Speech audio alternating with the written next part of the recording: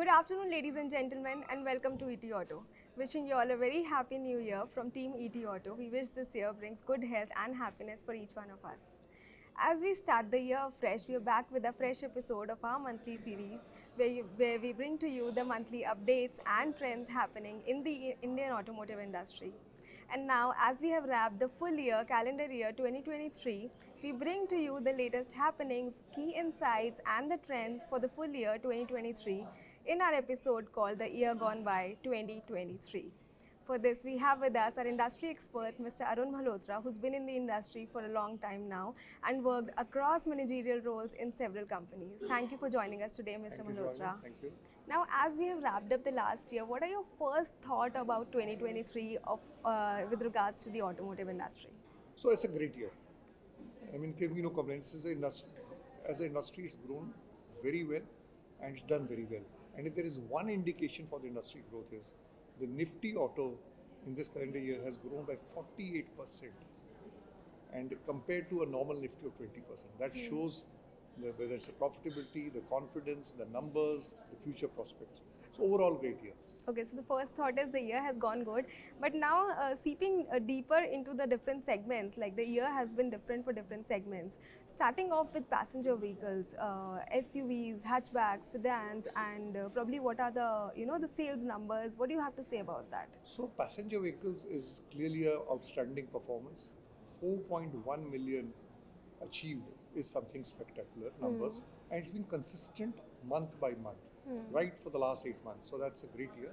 The growth may be 8.8%, but you must remember it was on a very large base, and the previous year the growth was 24%. So it's a great set of numbers. Now compared to the segments which is there, SUV has led the charge. SUV, which was 44% of industry, is somewhere to the tune of 49%. Yeah. So that's a major change. But obviously, it's come at the cost of sedans, which are struggling.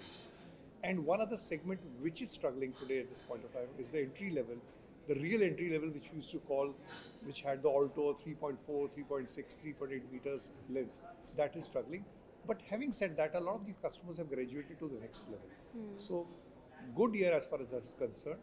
So that is one part of it. The second part is this aspiration is driving, whether in terms of features, whether in terms of technology of safety, security, that's been driving this segment, and that has helped to a large extent. So, and if you look at the price increase, it's about 7 to 8% over last year. And this price increase is not the actual price increase, it's also customers upgrading to the higher segment and also taking more features. So overall, a good set of things. And this practicality of SUV is being seen everywhere in terms of long driving, in terms of sitting posture, in terms of comfort, in terms of convenience, and also safety is a value which people are starting valuing. So passenger vehicles is good, and I think one figure which shows today we are 4.1 million. 2018-19, which was supposed to be a watershed year for the auto industry, it was 3.4 million. So we are about 18% higher than that. Yeah.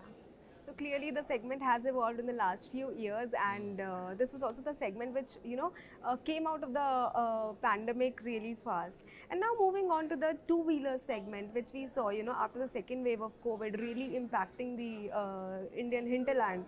This segment was the most affected, and there was a struggle for the last 2 years, 21 and 22. How have you seen this segment evolved during 2023 per se?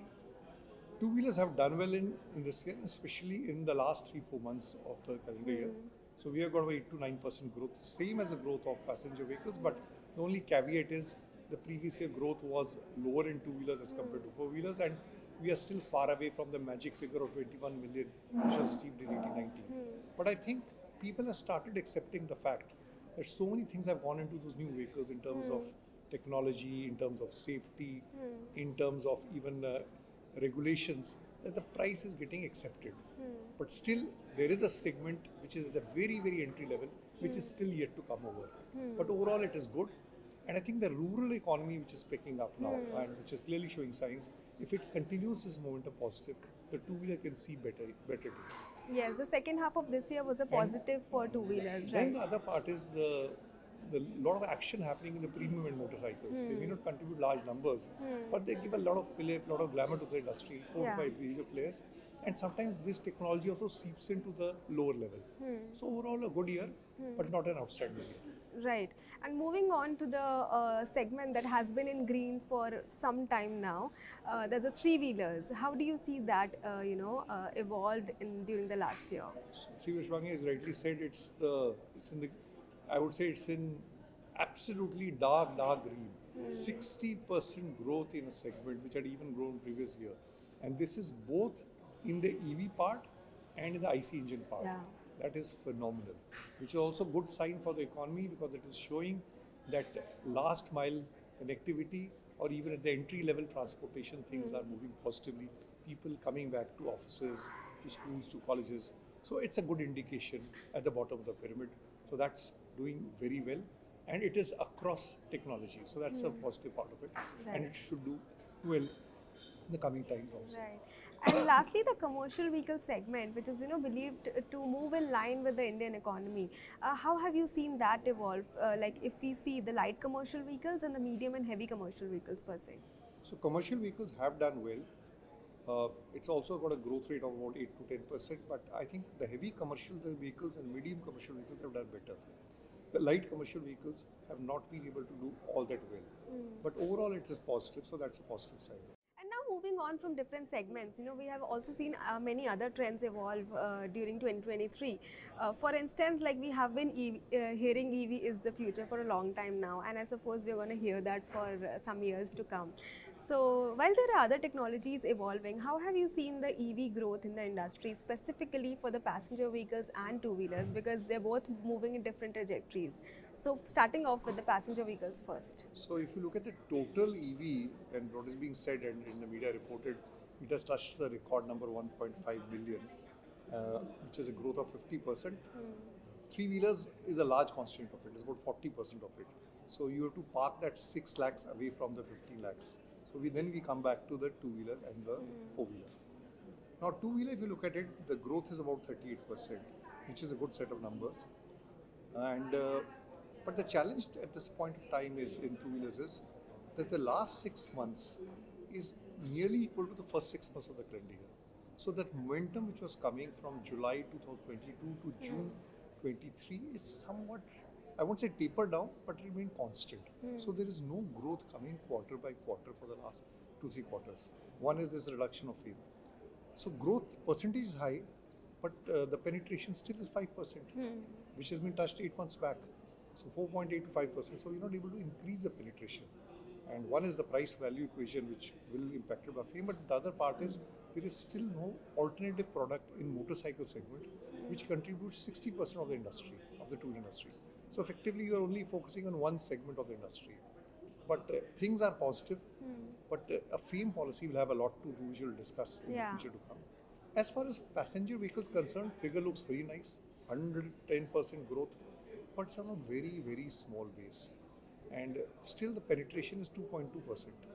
And we must not forget that there are 10 players in this segment today. 3 to 4 maybe in the mass segment, 6 are in the slightly premium segment. So it's not really going up to that extent. And the discounts which are available in December on EVs were the highest in industry. So somehow it looks good on numbers, but there is a challenge. And I think one of the challenges in passenger vehicles is people are looking for styling, aspiration. They're not looking for EVs put on old designs. So they are ready to pay the price, but then they can't compromise on those features. It can't be the same model with the EV avatar. So I think when companies come with newborn vehicles from ground scratch, then it will improve. But at this point in time, it is a struggle. And plus, it's facing also challenges from other technologies also, whether it's a CNG, whether it is hybrid. So that's the part. That's it. So you mean vehicles built on newer platforms are gonna, drive the inflection point in the industry? Plus the price point has to be correct. Yes. Also. Yes. Because the price point, if it shoots up dramatically, then again it's a challenge. Right. And talking about the basket of technologies that different OEMs are taking different approaches to, one OEM has totally walked out of diesel in the last few years. The other ones are focusing more on CNG, someone's focusing on hybrids. They also have plans of, biofuels and bio vehicles. So how do you look at that, the CNG sales, the demand for hybrids during 2023, what has evolved, what is more in demand? If you have to briefly discuss that. So if I have to look at three things, if I have to take the CDE formula, so there is a consolidation on CNG. It's moved up from 14 to 16%, which is a large base. Diesel is going down, not to the extent which is visible, but it is stagnating. I mean, from the highs of 40, it was down to 18, it's down to 17, and it might go down further. There is clearly an emergence of hybrid. I mean, from nowhere hybrids have come, strong hybrids have come in, and they are nearly equaling the EVs. And hybrids are only available with maximum 2 to 3 companies, and that even in the not in the entire portfolio. So that's a strong emergence is concerned. So clearly, you have now CNG is there for people who are cost conscious, value conscious. Hybrids also an alternative which can come to more products, and electric vehicles. As far as two-wheelers concerned, there is only EV available. So if their shift has to happen from petrol, it happens to EV. Three-wheelers, if you see, the large three-wheelers have been driven by CNG. In the IC engines, 90% of vehicles are with CNG. So electric is there, although we may gloat that there are very high sales of electric vehicles also. But we must remember out of the 50,000 EVs which are sold, 90% are auto rickshaw EVs, which are basically replacement for cycle rickshaws. So clearly these technologies are playing. And in buses and trucks, we focus on especially the buses. We are talking of EVs, and it's a small play. But I think the government has done a lot of hydrogen as a fuel, which is also emerging. So clearly there are a basket of fuel technologies, and then you mentioned this entire thing of methane and other technologies which are biofuel. So clearly there will be a lot of twists and turns in this. It's not going to be easy. And EV is not I would say, the most obvious alternative for petrol and diesel. That's coming out clear. That's one line I would say. Yeah, that's right, and that's also how OEMs are aligning their strategies Absolutely. going forward, right? And talking about aligning the strategies, we have also seen a lot of government policies making a play during this year, like starting off with the 6 airbags rule, which was supposed to happen last year 2022, but it was implemented in 2023. Then we also saw how the PLI scheme is working out, and the latest BNCAP norms working out. So how do you see that going forward, and what do you think was the major policy that impacted the industry on a bigger level? So the first policy, which was the BS6 stage 2 norms, the real driving emissions, which was effective from April 1st. Right. I think it raised the bar in terms of emission, and it, I think, put more pressure on diesel. Although the pressure is yet to be felt, but put more pressure on diesel, so that real drive emission was a turning point in April, which companies had to upgrade their technologies for good in terms of emission. Second was BNCAP, and it's not compulsory at the moment, Bharatiya NCAP, which is basically for crash tests. But I think once a few companies start getting it, it will become a talking point. So it may it is voluntary, but in a way it will become mandatory. So that's the big change. The other is this CAFE norms, which is not talked about much. But CAFE norm results had come out, and the government has imposed certain fines which are not implemented. But if a company has to meet the CAFE norms, which is the corporate average fuel efficiency, it can't meet through the petrol and diesel portfolio. They either have to have a CNG, they have to have either hybrid or electric. So that will also drive the push that side. Yeah, that is also why some companies have already moved into that direction. Because you'll be under pressure to move in. Even if your petrol and diesel segment is doing well, you don't want to be in the eyes of the government and fined for that part of it. And then hydrogen government policy, which is natural hydrogen, which is for industrial purpose, but which is a very good alternative for heavy commercial vehicles. Because today we are only tapping the buses, we're not tapping the trucks. And in the heavy commercial, 90% is trucks which are there. So that's another technology which government is invested. We don't need mineral resources from outside. And if it somehow we're able to crack the code, and the big houses, industrial houses in it, so that's another thing. It's a very interesting play which is happening. And a lot more is expecting in this quarter and the next fiscal as well. Absolutely. I mean, nobody would have imagined the way the play has happened in this last quarter, the way it has emerged 1 year before. So probably when we sit next year, there might be another twist to the tail.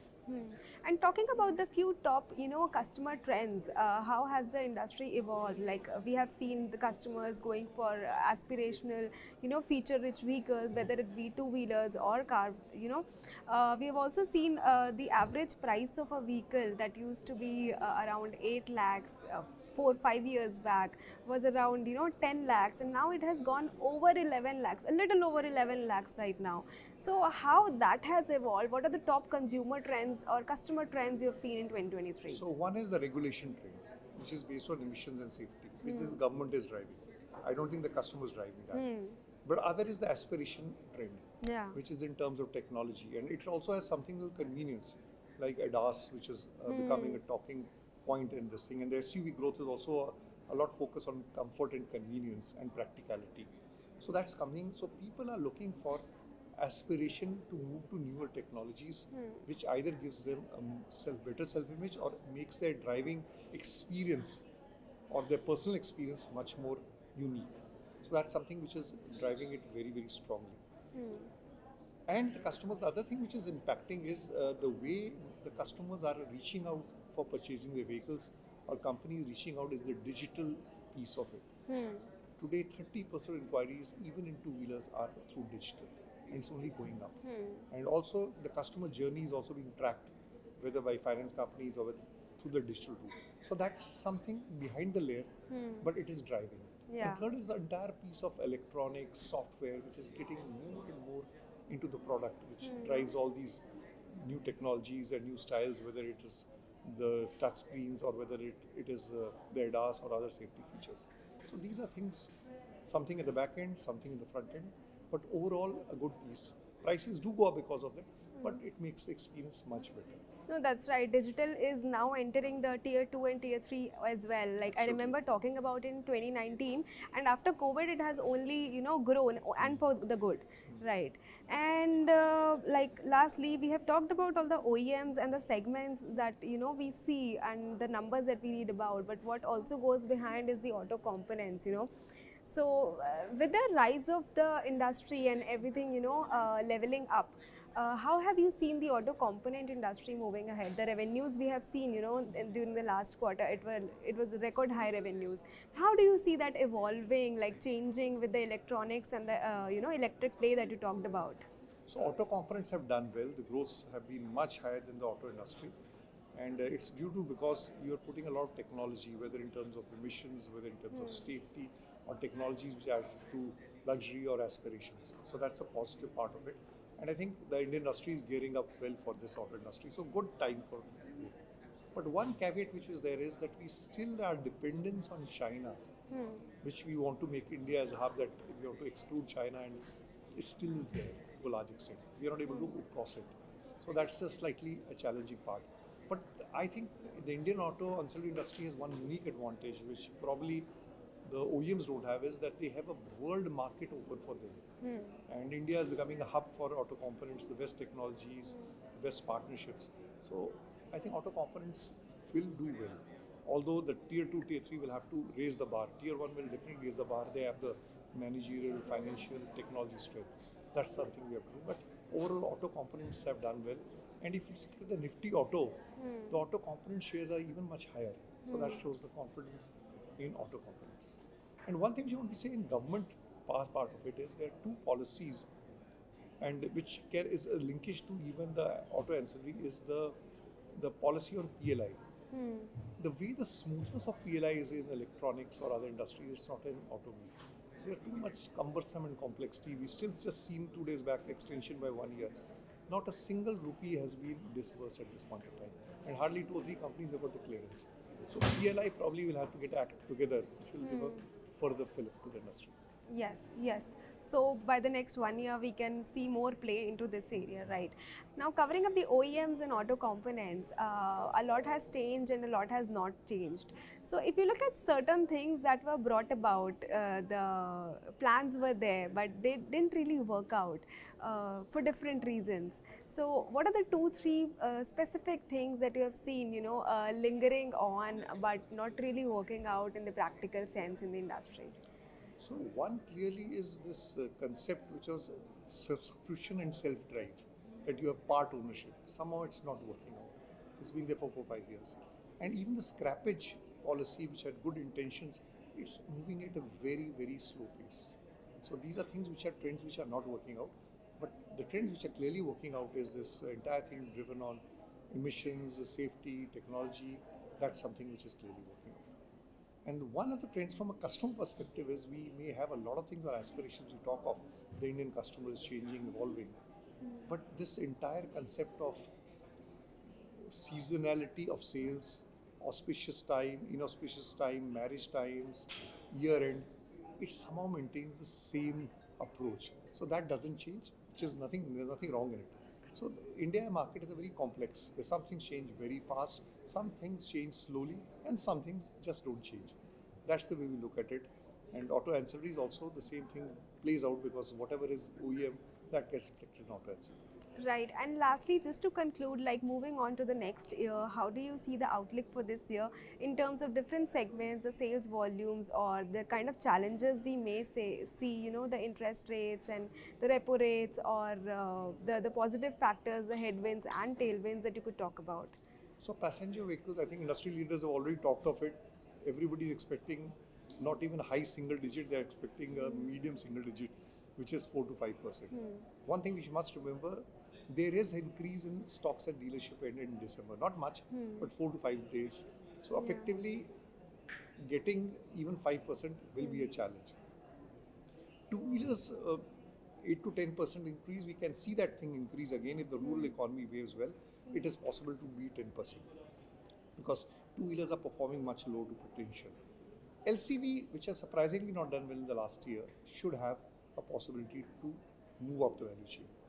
And EV, if we get some products from ground level, something very exciting, interesting, there could be some positive impact on this area.